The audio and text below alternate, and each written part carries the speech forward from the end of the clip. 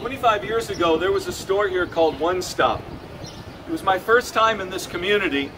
I spent a couple days here, and my second day, I walked in this store, walked out, and God changed my life. He said to me, "Prepare yourself, Tom. I have future ministry for you here." 2 years later, we moved here, and God began Urban Harvest Ministries here in the South Bronx. God has done a lot in those 25 years. He's changed a lot of lives. He brought hope to people, mended wounded hearts, broke chains of addiction. Strongholds in our community have fallen, but we're not done.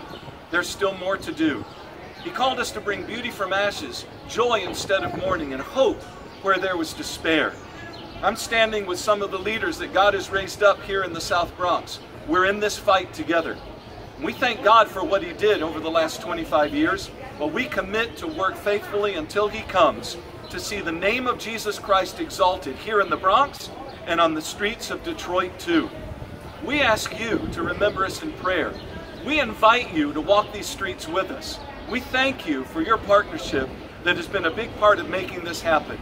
The vision is not yet fulfilled, but it will be day by day, moment by moment, as soul by soul comes to know that there is hope in the name of Jesus Christ.